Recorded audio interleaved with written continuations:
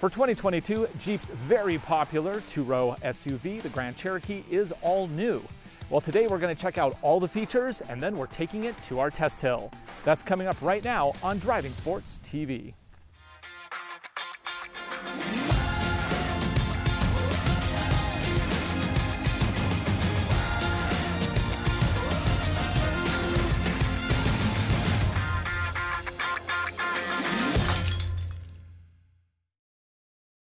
The Jeep Grand Cherokee is one of the most popular SUVs you can buy that offers both comfort and off-road capability. The model we're looking at today is one that I would personally pick. This is the 2022 Jeep Grand Cherokee Trailhawk. Like Jeep's other Trailhawk models, this has everything you need to climb a mountain. It comes standard with Jeep's Quadra-Track 2 four-wheel drive, the Select Terrain system, front disconnecting sway bar, underbody protection, air suspension that provides up to 11.3 inches of ground clearance, and all-terrain tires. It also has the trademark Trailhawk red recovery hooks, very important. Our test vehicle was loaded with a number of extras, including the luxury and advanced groups, panorama sunroof, upgraded infotainment, and a passenger side touchscreen. Price as you see it here, $60,645 US, including destination. It is interesting to note that this color, bright white, is the only color you can get without a surcharge. You want white, you want black on black? Yeah, you're gonna pay an extra $395. Personally, I wouldn't get all these extras. Even a base Trailhawk is nicely equipped for just over $54,000.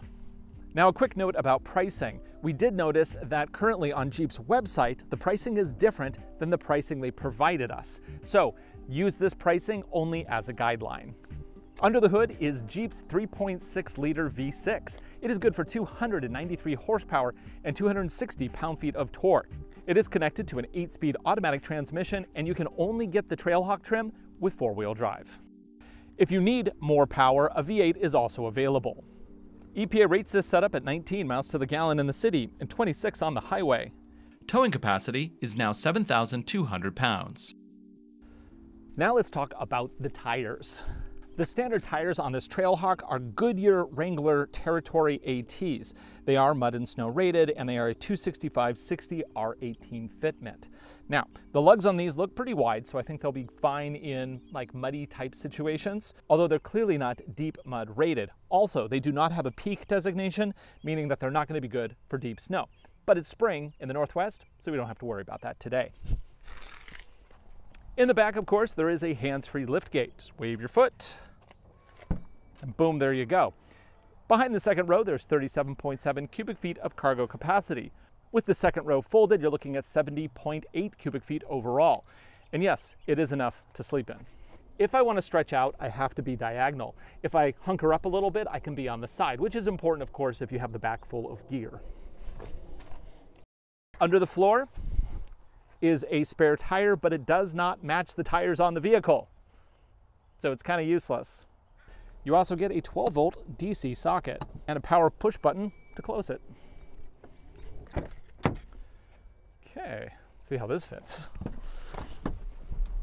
In the second row, there's a lot to talk about. First, this massive panorama sunroof just lets in so much light. The seats are pretty comfortable. The leather's nice. A little on the firm side, but not too bad. Down here, I get 3 stages of heat on the seats on both outboard positions. And then for power, there's lots of options here. I get an AC socket because there is a built-in inverter. I also get USB-C and USB-A's, as well as my own vents. I get a privacy screen. What else do I get? Oh, yeah, fold-down armrest with integrated cup holders, and I can even tilt the seat back if I want to be more comfortable. Yeah, this is cool. I like this. I know my kids would definitely like this.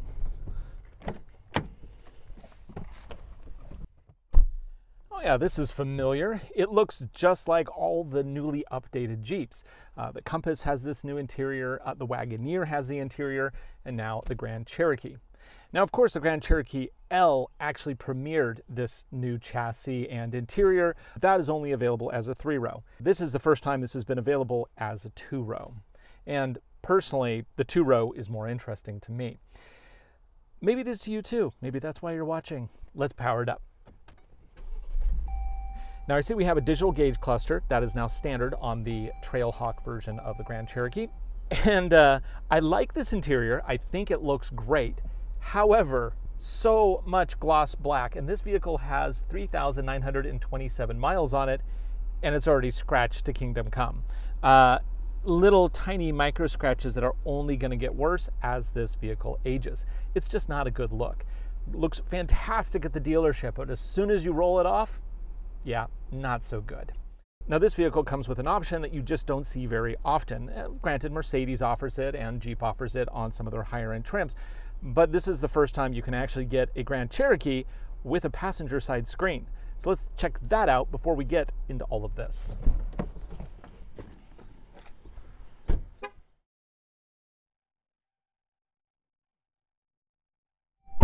One of the more important things to understand is that this screen can pretty much only be viewed by the person sitting right here.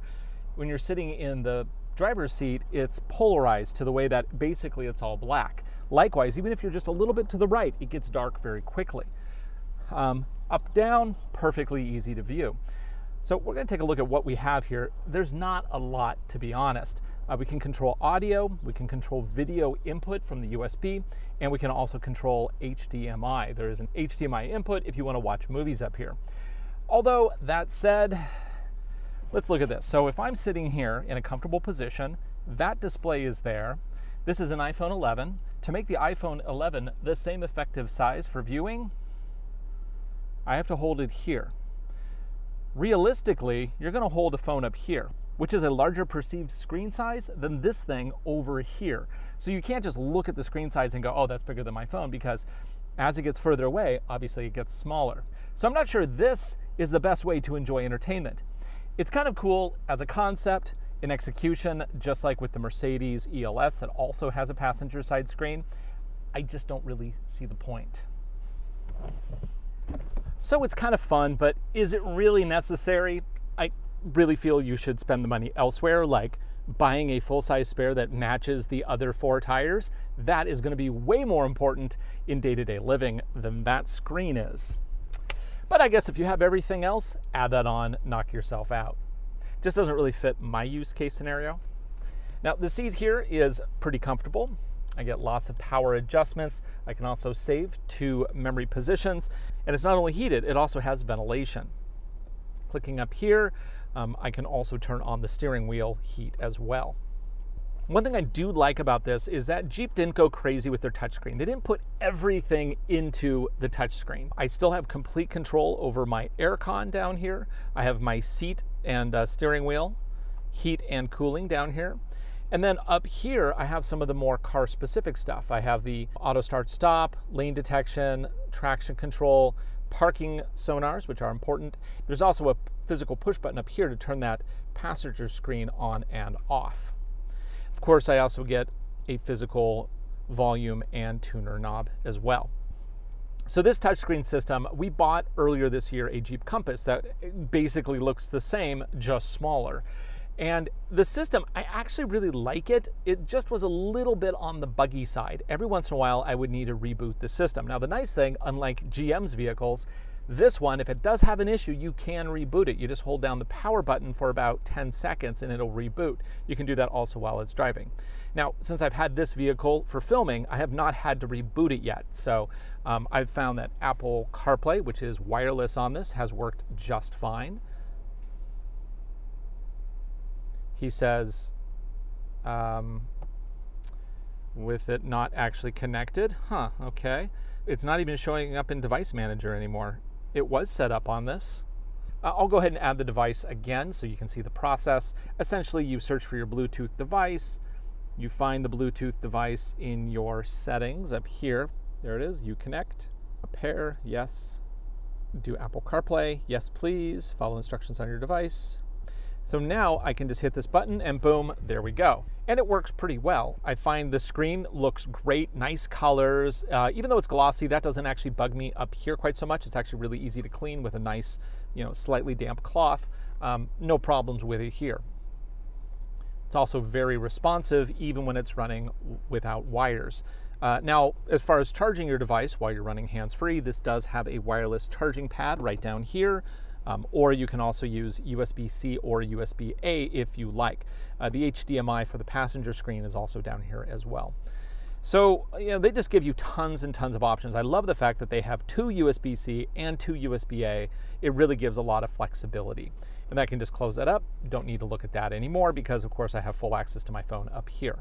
Now, as far as the built-in stuff, it's actually a pretty good setup. We have media, which, covers Sirius XM satellite, terrestrial radio, all that kind of stuff. We can also duplicate a lot of the climate controls up here with the comfort setting, where we can do fan levels, temperature, what sections, what area the cooling's going to, all that kind of stuff. Pretty straightforward.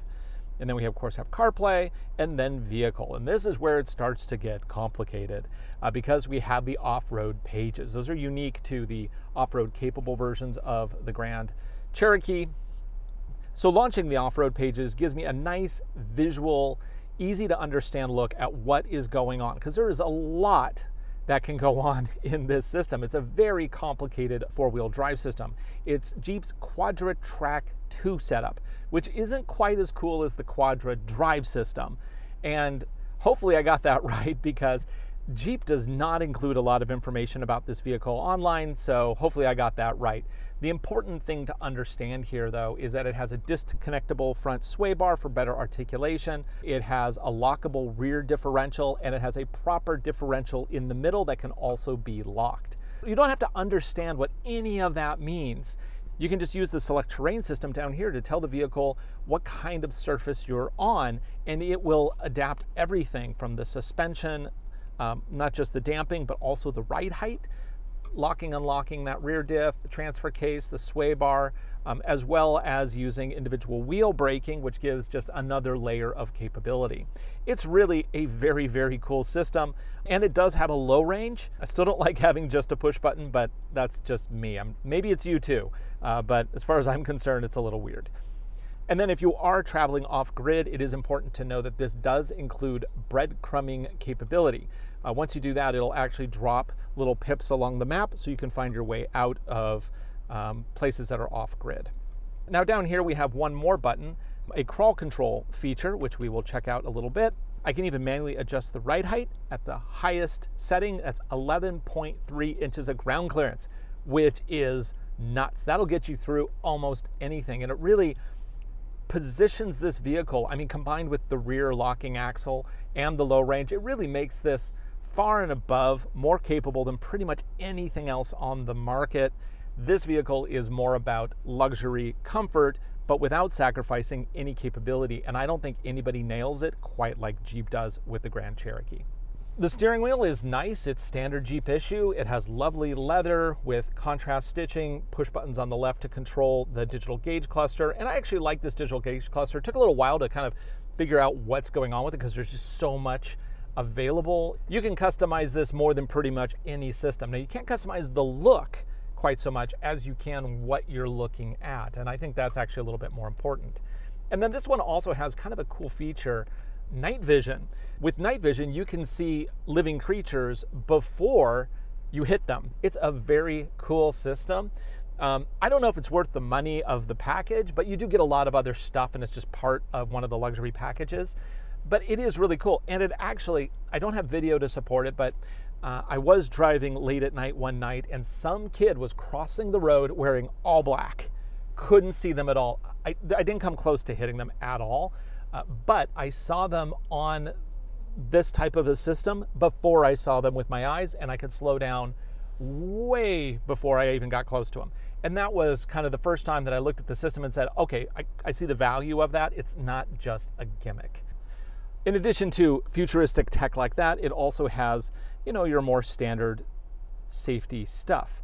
And I can go down here to safety and driving assistance. We have automatic emergency braking, active lane management, night vision, video warnings. I can actually set up different warnings. Parking sensors, blind spot warning, which I actually like, little triangle. It's not, I prefer it to be inside, but it's visually easy to see. Hill start assist. Of course, we also have surround view camera system with rear cross traffic alerts. There's also tire fill assist, which I can click on this and it says provides alert for tire fill assist. Okay, not the best description, but basically it'll honk when you hit your target PSI. We of course also have a massive sunroof. That is an option in this vehicle. It does not come standard. And yeah, I mean, just so much stuff here. Although I don't think I would pay for all of these features. It's a bit much. As the Trailhawk trim sits in its base configuration, it's actually pretty nicely equipped, even at around $54,000.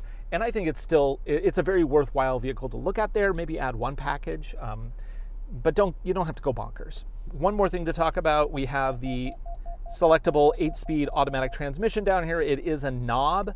The knob works pretty good. We have we got the beeping because I have the back is open, but just bear with me here. We have directional guidelines. It's a nice camera. You can change your view easily. And it also functions as a trail camera when you are off-road. We'll take a look at that a little bit later in the video. This vehicle does have built-in navigation. It works pretty good, actually. I can do a verbal search if I want. Navigate to the nearest Victor's Coffee. There it is. Boom. It's pretty straightforward. Victor's Coffee. Victor's Celtic Coffee Company, 7989 Gilman Street, Redmond. She said Celtic. It should be Celtic. Anyway, I'll let that slide. And you just hit drive and it takes you out there. So it's a pretty good system. It also gives you gas prices and it's cloud connected, so you get a lot of extra data. So finally done going over all the features, and there was a lot of them. Now it's time to hit the trail.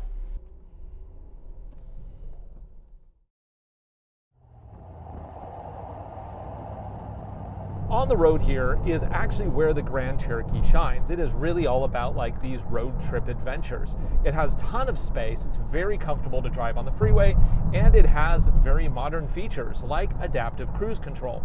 Let's give that a try. Basically hit set my target speed, and then at this point it'll mirror the vehicle in front of me so long as that vehicle is going below my target speed. Set. Cruise control set for 70 miles per hour, and now I basically just roll along. Now, a lot of new vehicles have really good lane centering, which kind of feels like a semi-autonomous mode.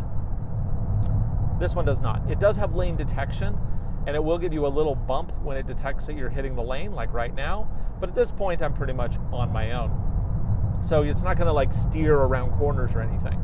Now, I know a lot of people will say, well, I want to drive my own car. Why would I spend so much money on a nice car to let the car drive for me? It's a very valid point.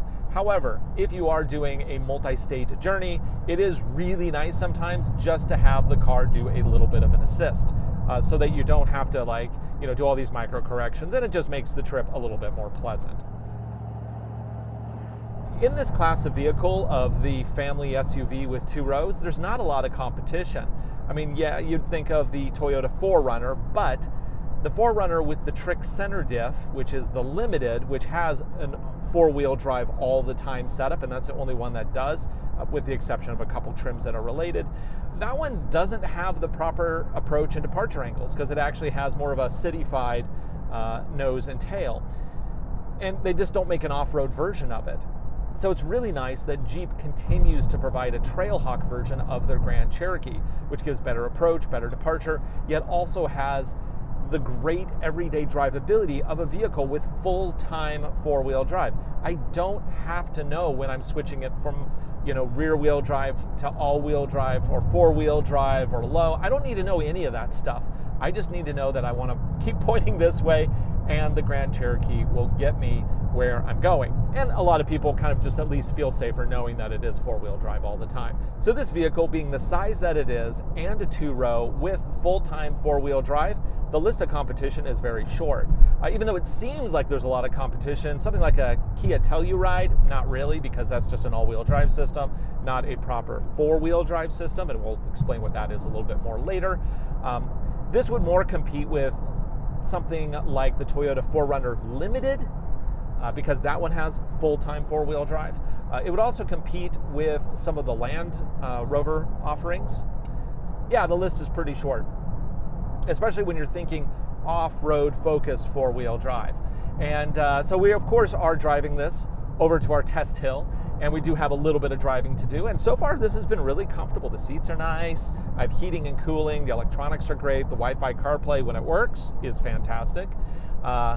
But let's take a dip off the freeway and see how this thing handles on a forest road that is paved, because we do have other drive mode settings here.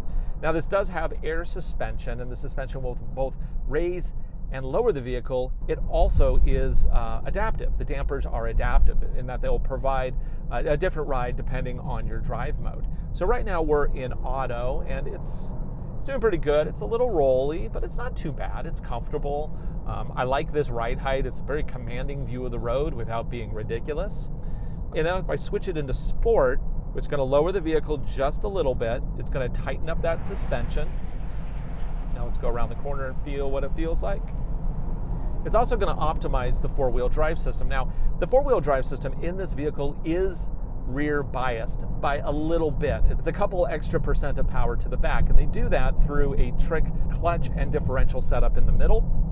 That is exclusive to the Quadra Track 2 four-wheel drive system, which is a lot different than the Quadra Drive four-wheel drive system, which you find in the top trims of the Grand Cherokee, as well as in some of the Wagoneers.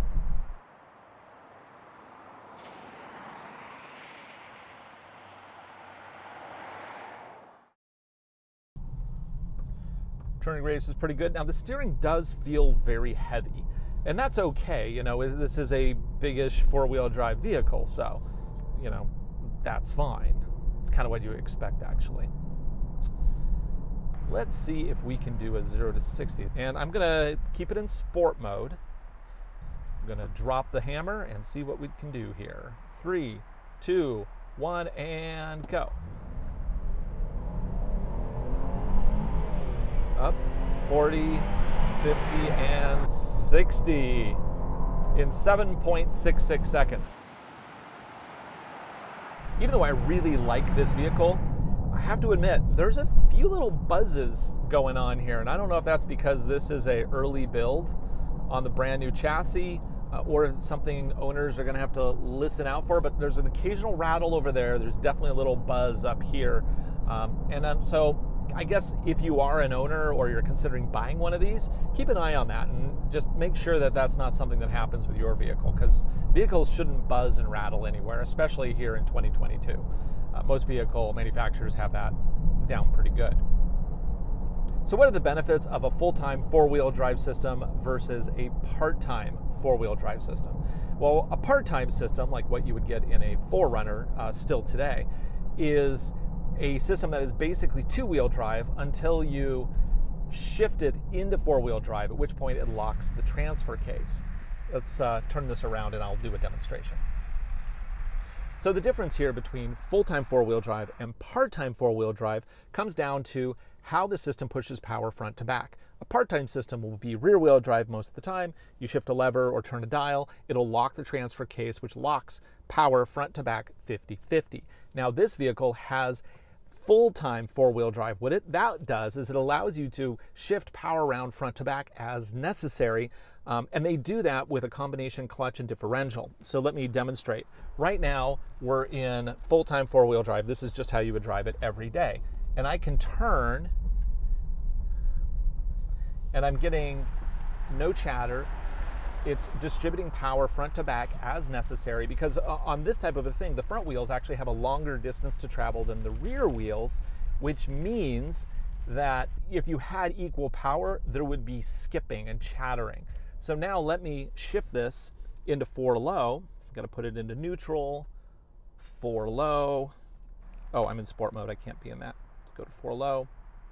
Okay, now because this is using a drive mode system, it actually switches a bunch of stuff around. It raises the suspension up, it puts it into 4 low, which locks the transfer case power front to back. So now when I go drive and I turn, there's going to be binding in those rear wheels. Now you don't really want to do this with a vehicle that you own, because it's really kind of, it's hard on the powertrain. But there's skipping back there because it's trying to push even power to both front and back sets of wheels, and in doing so, you can't traverse different distances. It just doesn't work out. So I'm going to go ahead and stop punishing this vehicle. I'm going to put it into neutral. Yeah, it acquired a bunch of torque into the system, so it just released that when I popped that off. Now that we're in full-time four-wheel drive, now we can just get back on the freeway and head over to our test hill, and we'll see how well the rest of these systems work in challenging conditions. Let's do it.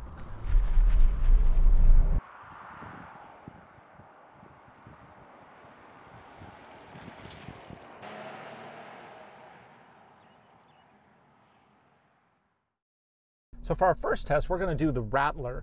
This is a test of crawl ability, ground clearance, and also gives us a chance to kind of experiment with the toys that come on this Grand Cherokee. So first thing we're going to do, these ruts are really deep today, and I just know we're going to need maximum ground clearance. I could just do height control, but I'm not going to. I'm going to actually switch this into rock mode because we're coming up on some rocks. It tells me to shift into neutral. Oh, I have to first shift into 4 low. Switching into rock, that automatically will raise the suspension, I think. Yeah, brings us all the way up. So our suspension is raising now. And I can go into drive, and I don't have to wait for it to go all the way up. So I'm just going to go ahead and drive here, and it'll continue raising until it reaches the full 11.3 inches of ground clearance, which is a lot. Now we also have a lot of really cool features here in the screen in that I can pick off-road, go to off-road pages, and this will give me a lot of advanced information about my vehicle. It does take a moment to load though, which is a little annoying. So I can see right now that my rear axle locker is currently unlocked. My front sway bar is currently connected. I have some accessory gauges here if I want to look at some additional details. I can look at my pitch and roll, and then my current select terrain mode. And then there's suspension, because of course this has the air suspension, and then a forward-facing camera with tracks, which I love, so we're going to keep it there. Just going to roll forward. Now there is a button down here, and I believe this is a crawl control feature. Ah, yes. So now I can use the paddles up here to adjust my speed, and it's like an off-road autopilot. We've demonstrated this before both on the Ford Bronco as well. I'm going to place my just to the right of that rock, as well as the 4Runner. The TRD Off-Road and Pro models have it. So my foot's not on the gas. The vehicle is just crawling along, and I can go as low as 0.6 miles per hour, this is really cool. So this particular road isn't really difficult for a vehicle like this. However, a vehicle like a Kia Telluride or pretty much anything that's an all-wheel drive with minimal ground clearance would either bottom out on this or just have a heck of a time shifting power around. This one makes it look easy, and that kind of is the point of the Grand Cherokee Trailhawk. It makes stuff like this really easy. So I'm not doing anything, just letting it drive itself. I can also switch to my back camera if I want to see what's back there. It really makes off-roading incredibly easy. Now I can of course override at any time. I don't have to hit a button. I can just put my foot on the brakes and it'll stop. I'm going to go ahead and turn that off now because I don't want to do that anymore. They do call it the select speed control, by the way. Now we have a bit of a climb. I don't think this will be a problem for it. It's a little moist, but it's not like mud like it's been in the past. When this is mud, this is incredibly difficult. Today, I think we're going to have no problem. So I'm actually going to take the inside line here, which is the most difficult. It's going to be looser. It's also way steeper. And as I climb, I think we're going to end up taking traction off that front left wheel. Yep. Okay, so right here, I'm going to go ahead and disconnect my front sway bar. And in doing so, it actually reaches down to get more grip, because obviously you actually want to keep the wheels on the ground if you can. Articulation is key. Okay, now that we got that, that was super easy. Time to try the more challenging road, which we call the Sidewinder. There we have a number of challenges that'll really put this vehicle to the test. So rolling back into the start of the courses, I am now at my maximum ride height, which is 11.3 inches of ground clearance. I am in rock mode, which I don't really need because the parts that we have coming up, it's more mud and dirt. So let's go ahead and switch that into sand mud mode. Sand mud mode will actually allow for a little wheel spin, and the reason for that is to free mud off the lugs of the tires, which will give them more bite. If we're rolling really slowly, the mud just cakes up and they basically become slicks. So I'm still in 4 low, sand mud mode. Just rolling through. Okay. And now this time, instead of going up for the rattler, I'm going left for the Sidewinder. If you're looking for a hill descent control, it doesn't have that per se. Instead, it actually has that crawl control feature, select speed control, which we can use downhill as well as uphill. So here I can pick my speeds. 1.8, this is kind of a nice clip. Now my foot's not on the brake, it's not on the gas. It's using individual wheel braking to keep the vehicle as straight as possible. It's a very easy, well-controlled descent. And this is one thing that Jeep does better than most other companies, is that their low range is always really good. I mean, 44 to 1 on a vehicle like this with these luxuries is just a nice thing to see in a vehicle that costs less than $100,000, mind you. So I'm going to go ahead and turn off the select speed control. Now this will scrape noses of vehicles, but because I'm so high right now from the air suspension lift, I'm not going to worry about it, and I'm just going to throttle in. And up we go. The next thing are the locks. So to set up for this particular section, I am ultimately going to lock that rear diff, but I'm not going to do it yet. However, I am going to disconnect the front sway bar to give me as much articulation as possible. And let's see if we can do this. And of course, it's starting to rain. So this is going to get more difficult if we don't get out of here before the rain hits. Oh, now this is actually really important. I want to turn on my front-facing camera. Oh, by the way, I can hit this button and it'll wash to the camera, which is neat. So first we have to go over a crosscut, and that's really going to lift traction off. Now you can see what the wheels are doing in sand mud mode with no locked rear diff. And that gets us through. I'm going to turn on the forward-facing camera because the line is critical on this next section. And you already saw how it kind of struggled when the rear diff wasn't locked. So let's go ahead and lock that rear diff. I don't remember where the button is. Let's take a look and see if it's an auto locker. So I'm going to go back to front-facing camera. I wish this system worked faster though. It's very slow. So the critical thing here is to place my wheel up on a rock here on the left, which gives me the best grip on the left. Now on the right, it's just mud, so there's really not much of a grip going on there. And I really have to be careful about shimmying into the hillside on my right. Just gonna slowly crawl. Wow, that just makes it look so easy. Okay, now we're gonna have some issues here as it's trying to find it. Now I'm curious, is this auto locking? I don't really know how this, no, it's not auto locking. How do I turn on the locker on this one? I know some of you are like screaming at the camera right now going, hit this button, but I can't, I don't know where it is. Well, you know, maybe it doesn't have it. It just has an icon that shows it as having an unlocked status and you can't actually lock it. I don't know. So what we're going to do is we're going to put the text down below here so you can see what we ultimately found out after the fact. But I think the key thing here is if this thing actually does have a rear locker, this is ridiculous that I can't find the button for it. Okay, let's do this. So now we're going to get out without using that. I'm going to roll back just a little bit because I want to get a little bit more to the left. Okay, so I'm going to drive left. I want to see my front view camera. I kind of wish the front view camera would just pop up automatically. Come on, go, go, go. Forward facing camera.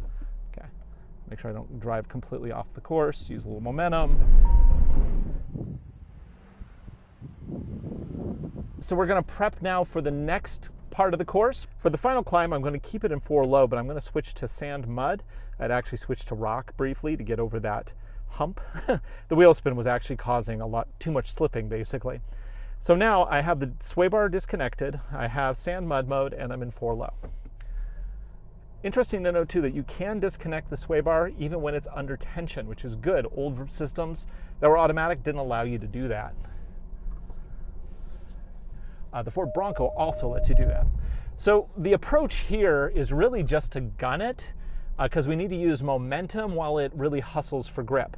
Now, normally I have to take it really slow, but with all of the ground clearance that I have at my disposal, I'm just going to use that. So here we go.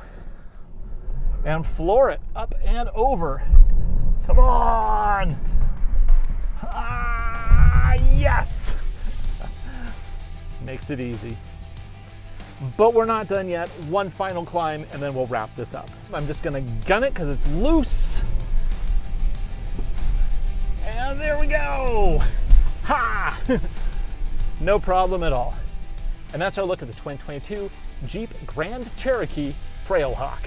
It is really an extraordinarily capable vehicle that is comfortable, has the latest tech, and it looks pretty good too. Is this really the family SUV that you need? Well, if you're going to be going off-road at all, or you go into the snow a lot, you need advanced capabilities, this is really a great choice. You're not going to find anything with this level of capability for less than probably $80,000 if you shop around. For Driving Sports TV, I'm Ryan Douthit. Thanks for watching. Be sure to like, subscribe, share our videos. We make them for you, and I hope you enjoy them.